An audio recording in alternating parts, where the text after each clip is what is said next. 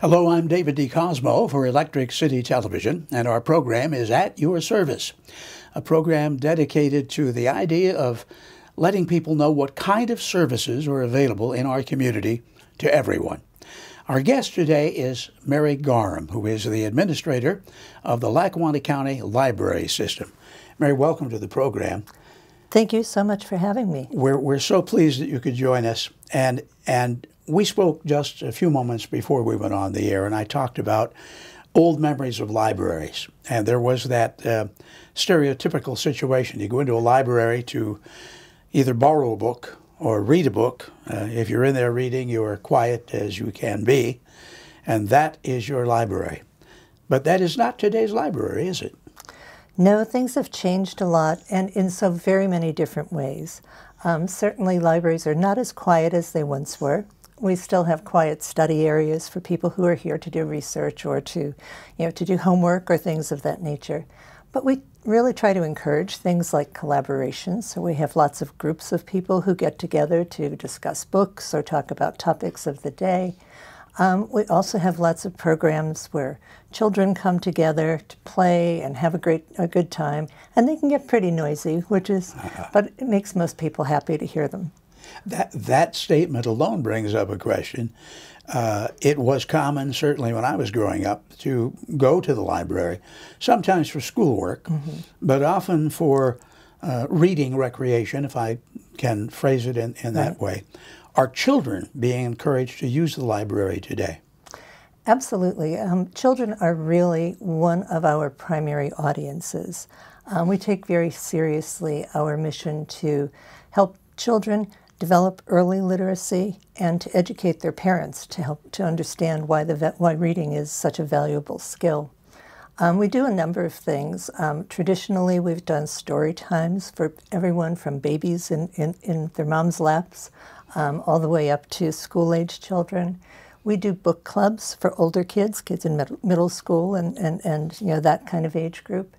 One of the things that we're really proud of, though, is that several of our libraries have become what's called family place libraries. And family place libraries encourage children and parents to come to the library to begin to understand the value of play, how play is something that is really significant to a child's education and development.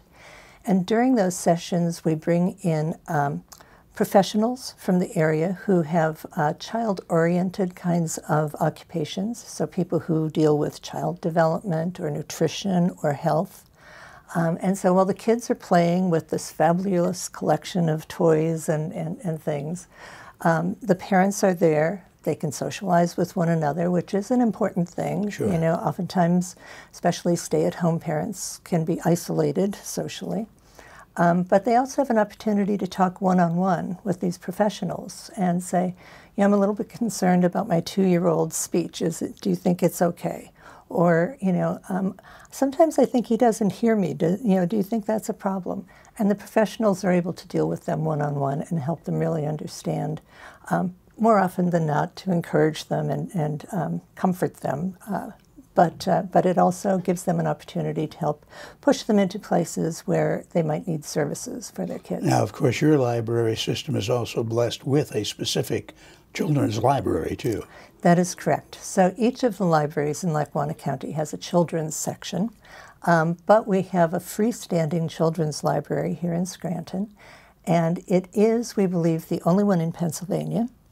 It was developed in the mid-1980s, and it is a fabulous spot. It is the Lackawanna County Children's Library, and kids come from all over Lackawanna County to come and see programs, to participate in our story times, with puppet shows and things of that nature. Yeah, it's a great place.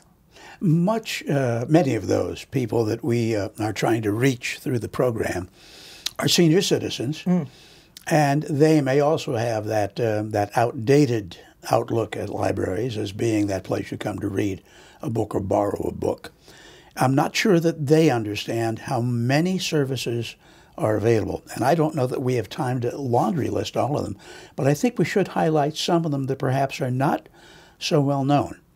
Now, I did a story with you some time ago about the ability of a person to come in here, and especially applies to seniors, who have little or no knowledge of computers. And let's face the fact that our society has come to the extent where virtually everything is or can be or will be done by computers. Sure. And yet we are in an area with an extremely large population of seniors, many of whom are afraid of learning. But unless you've stopped it, you have a program to deal with that. We do. So all of our libraries provide assistance with learning how to use a computer, learning how to download books or audiobooks or use the internet. We also have some very specific things where people can come in who've just gotten a phone or a tablet or something of that nature, a laptop. They don't know what to do with it. They don't know how to work it. They can get lost in it very easily. Absolutely. So you can get one-on-one help at the library to help you figure out how to do the things that you need to do on it. As you well know, most of our devices today have many more apps and services on them than you'll ever use. So if you know what it is that you want to do with that device, we can help you figure out how to do it. I also want to mention that we have something that I think is really important for seniors, and it is a home delivery service. It's relatively new. We've always had a books by mail service for people who are literally unable to come into a library. But we now have started a service for people who perhaps were served by the bookmobile in the past. We're in the process of ordering a new bookmobile, but currently we don't have one on the road. And so these are people who either can't get into a library or who live too far away from a library to make it convenient. And so they can order books from us. We put them in the mail. They receive them free of charge. They receive them at home. And when they're done with them, they put them back into the mailing envelope, turn the address card around, and it's postage paid back to the library. It's a great service, not necessary for everybody, but for the people who need it, it is really a lifeline. And has that been well received? It has been. It has been.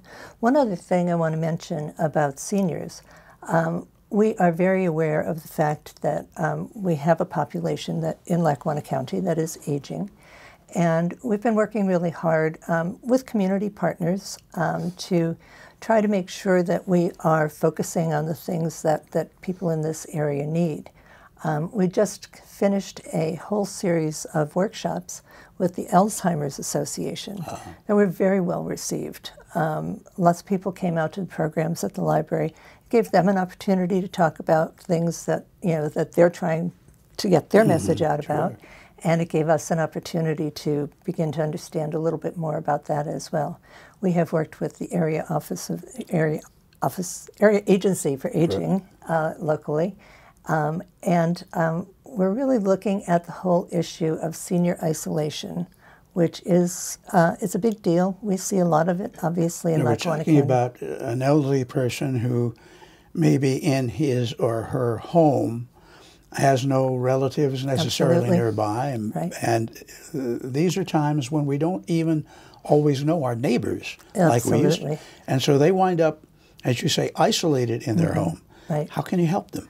So we try to bring them in for programs. We do a lot of programs that, some of them are literally memory care kinds of programs, but we also do a lot of crafts. So we have quilting and crocheting and knitting groups. We have people who come in to play chess or to play mahjong.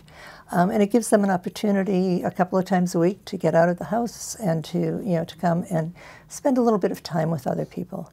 I think that social aspect of the library is something that people don't think about. I think people sometimes expect that when you come to the library, you're doing your own thing, you're in your own lane and on your own channel. But in fact, today's library is a very social place. And you also mentioned something that I have used on occasion. I'm not sure a lot of people know about the audiobook service, and you talked about that. How does that work? So we have a very large collection, now about 30,000 items, that books and audiobooks that people can download to their own devices, whether it is your cell phone or your tablet or something of that nature. for free. They are popular materials, the kinds of things you might come to the library to do your leisure reading. There's some research materials on there as well. It is an incredibly popular service. Last year, we circulated almost 100,000 items virtually to people. So there may be, as an example, a popular novel. Yes. That one can use their computer, connect with a library, and get that novel on their computer, can read it on their computer. That's exactly right. Or on their phone, or on a tablet. And you can also listen to audiobooks. So that's a fun thing as well. A lot of people like to do that if they're commuting, if they're walking, for just getting some exercise. We also have downloadable movies. So we have a service called Canopy, and it also has about 30,000 movies on it. There are a lot of documentaries, some popular films, and that has become a very popular thing as well. And people can download up to 5 movies a month. There are some that don't. There are some times when you can do more than 5, but 5 is our general limit for that. And people love that as well. So again, someone can be in their home, and if they take the opportunity to come in and learn how their device works, if they're having any problem with it, they can then use that device in their home to receive these movies or novels, etc. That's correct. Now, you touched on, we talked about children. I'm going to go up a level now. There was a time again when the teenage years, you were completely away from a library unless your particular teacher had an assignment for you. Too true. And yet, once again, like the young kids, the teenagers are the future. Right. And in a sense, you have to depend on them, but they want to be able to depend on you, but you have to create the want. They have to want to come. Right. So what are you doing along those lines? Teenagers today are incredibly busy, more so than we were when we were teenagers. They have so many things that they need to do. They have sports, they have athletics, they have academics. They're trying to get into college. They're, doing extracurriculars to make them more appealing to the college that they want to get into. So they have a very limited amount of time. And so we have to really focus on what is it that we can do that helps them to achieve the goals that they're trying to do, and that interests them. So we do have an online program called Help Now, and it's a homework help program where from 2 o'clock in the afternoon until 11 o'clock at night, you can go onto our website and get into this Help Now program, and there are live tutors there who will help you, work through your math or your English or whatever it is that you're trying to deal with for free. It's a great program. We also have, again, the social aspect. We bring kids in for particular things. A lot of our libraries have what they call teen advisory boards, where this gives kids a chance to develop leadership skills in service to the library. We also do a lot of more kind of loungy kinds of things, so that kids who are working so hard to, make sure that their resumes look great have a chance to just have some fun. So we create spaces in our libraries where they can come and hang out and relax and talk with one another, collaborate on programs or projects. So we do see more teens than you might expect in the library. And their needs, as with seniors, often change. Yes. How do you, as the library system, attempt to keep up with those particular changes so that you are contemporary with both the teens, the children, and the older adults as well? So our librarians are trained professionals who keep up with trends, who understand, how to find out what it is that people of all ages are interested in. But it's also one of the things we do with the teen advisory boards. We ask them, what are you guys interested in? What are your friends interested in? What kind of books do you want to read? What kind of help do you need with your homework? What do you like to do for fun? So we now have large collections of comic books and manga, which is the Japanese kind of comic, because those are things that we've been told kids are really interested in. That is amazing. Yeah. And it is something that you've got to monitor all the time because, again, it's always changing. Absolutely. Yep. Sure. Yeah. Now, you also had been involved in a program, was it Scranton Reads or Lackawanna County Reads? And as I recall, the way that worked was you picked a particular book and you encouraged people to take that book out or read it online. Mm-hmm. Then you brought people in and had discussions on it. Is that still going? How does that work, and what's the benefit of that? So because of the pandemic, Scranton Reads has been on hiatus, and we did have another project that was countywide that we called On the Same Page in Lackawanna County, which is something that I think we'll bring back now that people are willing to get back together again in person. But we do continue to have an annual lecture, and which brings in somebody significant every year. Last year it was David Sedaris. And so what we try to do with that is bring together groups of people who will read a book, learn more about the author, learn more about the author's works, and then invite them to come to a free lecture, usually at the Scranton Cultural Center. And it's always a great experience. When we had David Sedaris here, he spoke for about an hour, and at the end of it we had a book signing, and the book signing lasted 3 hours. Wow. People stayed in line all that time just to have him sign a book and chat with him a bit. You've had some big names. I knew you had Robert Ballard in, who found the Titanic. Yes, we did. He was wonderful. He was really great and wonderful with children. The kids who came to that program really got a lot of attention from him. We had David McCullough, the late, great David McCullough, who was a wonderful speaker. We had Henry Winkler, who you may not know writes books about dyslexia. He was a dyslexic child himself. Oh, wow.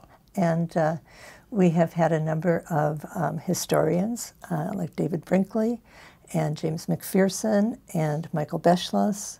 And we have somebody wonderful on the line, but we don't have the commitment to the date yet, so I can't tell you who it is. Well, this is something, of course, that changes each year, so that one only has to watch and keep in touch with the library to see what's happening. When I was preparing to do this particular program, it was suggested to me that I might ask about the fact that if someone wants a pair of binoculars, they can come to the library. Is that true? How do you like that? So there is something that is gaining popularity across the region and in libraries all over the country called the Library of Things. And so people can borrow things that perhaps they might know that they're going to use once, or they'd like to try out before they go and buy something. So the Scranton Public Library has started an extensive collection, and it includes things like binoculars, the GoPro headset. You can borrow that. You can borrow a metal detector. A lot of things that you might have, you're not sure you're going to want, but you'd like to try it out. There are also a lot of things related to crafting, things that are like a sewing machine or things of that nature that you might you might need once, and you don't necessarily want to go out and buy yourself. We also have lots of board games and puzzles and things of that nature that people can borrow and take home. Now, is there an advisory board for the adults that came up with this? Or? That's a good question. I think since most of us working in libraries are adults, I think we probably have a pretty good sense of what it is that people are looking for. But that's an interesting idea. And we keep mentioning, libraries. This is not a single building. That is correct. How extensive is the Lackawanna County library system? So we have libraries in 7 communities in Lackawanna County. Here in Scranton, plus Clark Summit, Dalton, Moscow, Peckville, and Taylor.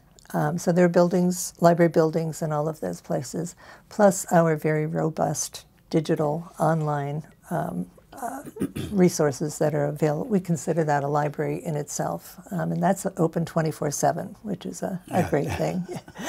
And you know, I should point out too that wherever you may be viewing this, chances are there's a library pretty close to you. And while the services may differ with regard to specificity each time, there's something probably available to you at any of these libraries. And of course, the thing that always boggles the mind is the fact that you can offer all of this. And tell us about how they get involved. How much money does it cost to join a library? Well, it's fairly, we are very frugal, and we're very careful with the dollars that come our way. But we are fortunate here in Lackawanna County to be funded both by a county tax and by some funds from the state. We always need other money to augment that, and so we do fundraising as well. And we have, most of our libraries have Friends of the Library groups, and those are people who advocate for libraries in their community, but also do fundraising and social events to try to help underwrite special projects that aren't covered by our general operating budget. I always ask about volunteers. Do you make use of volunteers? We do. We have volunteers who we invite to join us to do things like helping with perhaps shelving books or preparing crafts for a story time, or depending on a person's experience and background, perhaps presenting a program or facilitating a program, leading a book discussion. So yes, we do invite volunteers to get involved. And once again, the prerequisite for taking advantage of these things is merely a library card, is it not? It is a library card. And a library card is free. You can get one by walking into any one of our libraries in Lackawanna County. You can also get a library card online at our website, and that is LCLS, like Lackawanna County Library System, lclshome.org. And if you click on the Join button, fill out just your name and your address, you'll get a card in the mail within a couple of days. It's not even a matter of walking in necessarily anymore, right, then. Exactly. Yeah. How do you look toward the future in terms of the Lackawanna County system? Is it looking positive? Are you getting more people to participate in all these various programs? We do, and I think the big thing that we see changing is that our emphasis now on bringing people together is growing at the same time as people coming into the library physically to borrow books is kind of leveling off. So we're seeing a lot more use of digital materials, sure. ebooks and audiobooks. We're seeing a lot more people who want to come to the library to get together with their neighbors and to be part of a community. We still, our stock in trade is still circulating books, but things are changing for sure. Sure, even though that's the old thought of a library, that still is valid, although Absolutely, you've branched out so much more. That's right. If one has a question about services available at any of these libraries, what do they do? Just give a call? Yes, absolutely. You can find information about addresses, phone numbers, email addresses on our website, again, lclshome.org, for any of our libraries, or you're always welcome to call the Lackawanna County Library System office at 570-348-3003. I think it's just amazing that libraries have prevailed, and they've continued to exist. COVID, I don't know, perhaps during it or after it has perhaps driven more people to there. But you should keep in mind that these libraries, again, are accessible merely by a library card. And again, you can get them online or by stopping in. Mary Garm, you've talked a lot about just how well this library system is functioning. And again, there are libraries in your town as well. So don't hesitate to get yourself a card and take advantage. Ask about these various services. But we're glad you were here today to talk to us about some of them. And now we'll go downstairs and get a pair of binoculars. Thank you so much. I'm David D. Cosmo for Electric City Television. The program is a broadcast on ECTV, and you can also catch it on YouTube. So please be watching for our programs at your service.